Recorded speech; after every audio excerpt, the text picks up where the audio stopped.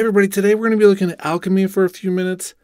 If you're using other synthesizers, primarily subtractive synthesis, but this particular instrument can do all kinds, I think you really need to come in and look at some of the cool subtractive synthesis stuff we can do inside Alchemy itself.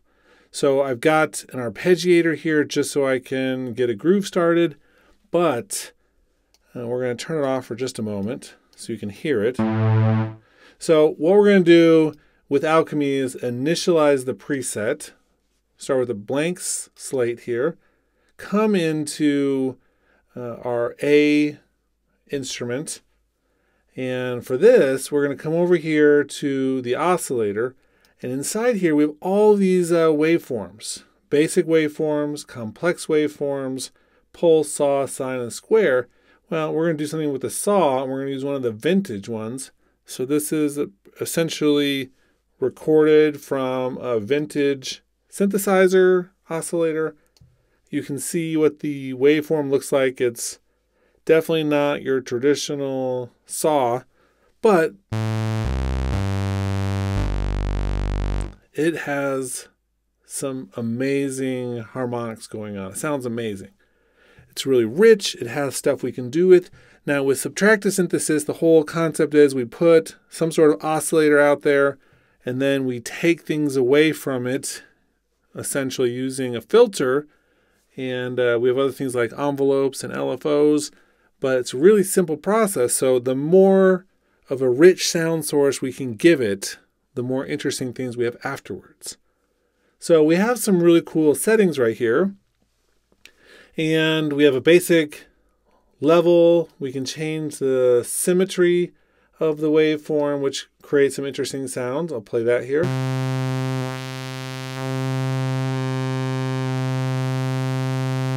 So it's warping that initial waveform a little bit. We have some phase we can add in there, some sync. So sync is a really useful tool which takes a separate sound source, and every time that we set this to a different setting, it's going to force the original oscillator repetition to restart maybe before it's ready to, so you come up with different pitches.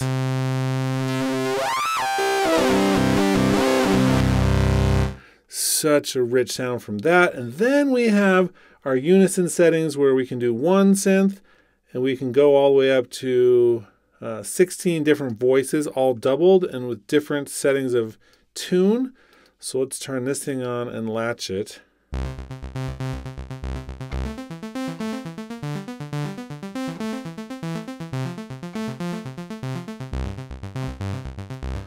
We'll let that run now.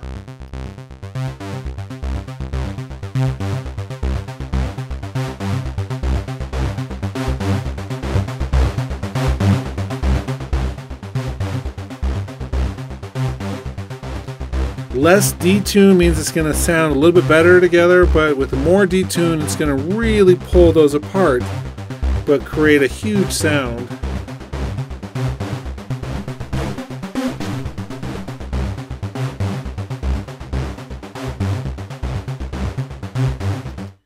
And then on top of that, of course, we have a filter section built right into our A area here, the first of our slots for sounds inside Alchemy. So we can turn on one of these.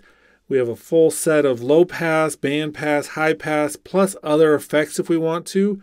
So we're going to use one of the low pass 24 dB per octave. Edgy is what it's called. Let's turn this back on.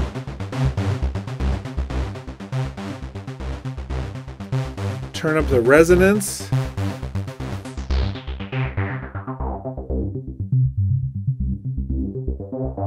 And adjust that low pass filter. So that's getting rid of the high frequencies, but when we add the resonance, it adds like a boost right at the cutoff part. So we end up getting some nice like additional stuff happening right at the cutoff area.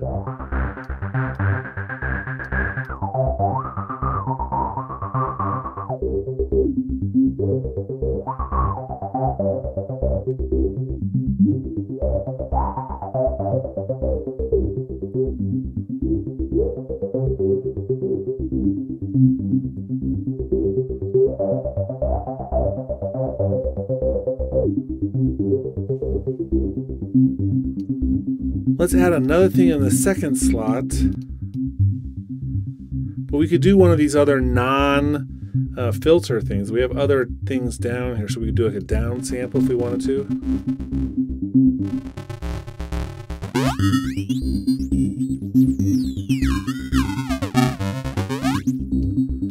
Or just about any of these other things if we want to. There's a bit crusher, there's a ring mod,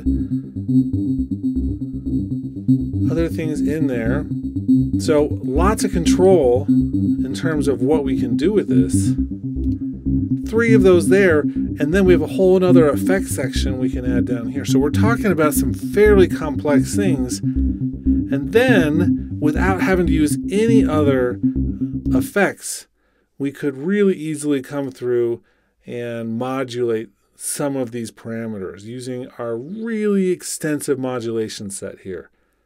So for instance, you can see I click on it, it shows up automatically, and then I can come through and decide what we want to have this done. We can do this with performance controls that we have in here. We can do it with MIDI, note properties, envelope follower, which is really cool, but another video that we should do. Let's do a new LFO. And for this LFO, we're going to do random patterns. Nice LFO shape here. I'm going to do another chord within latch mode. And we're going to turn up the depth.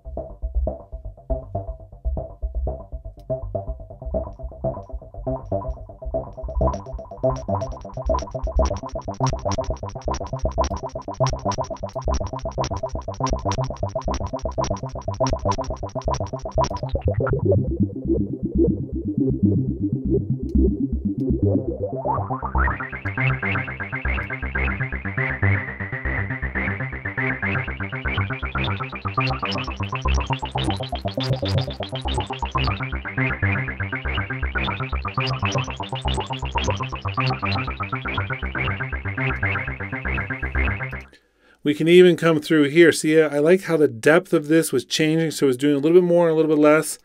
We could actually modulate this with a third LFO so that it actually mimics me changing that somewhat. So let's latch this again.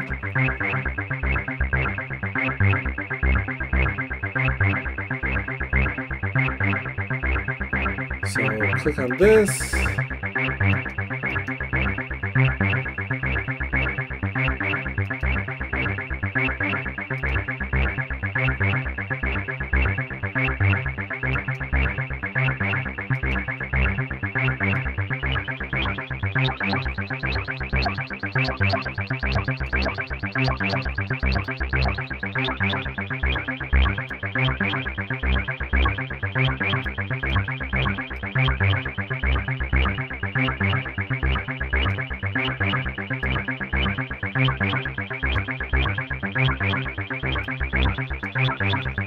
And then it builds and contracts over time.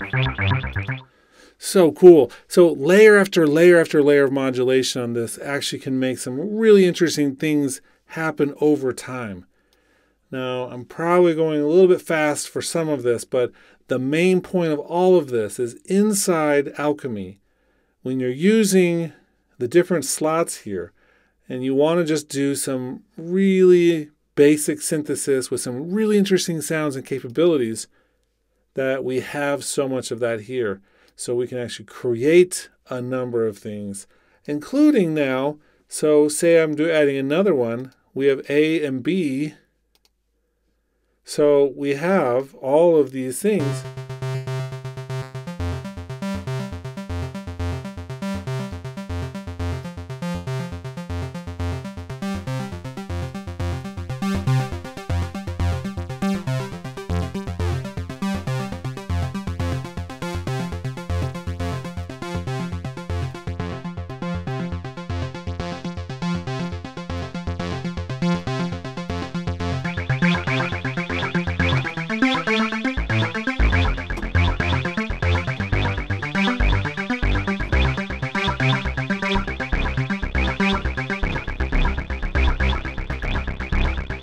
So we can actually come through and create all of these super cool layers now. We can do all 4 of those, including a morph pad between them. So this becomes a very, very powerful subtractive type synthesis tool if we want to use it that way. This is just one of the many colors that we have with this. In fact, we can actually come through and make the second one we did here like a sub patch to it.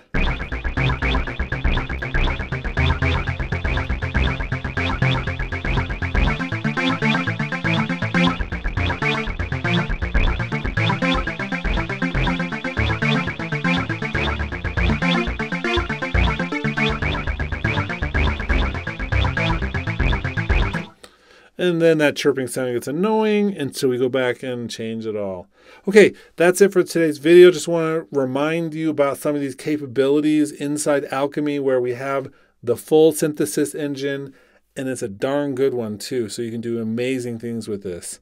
All within this instrument without having to use any other effects or MIDI effects or other processors. It's all tied into this one. Okay, hope you're having a great week. More to come soon.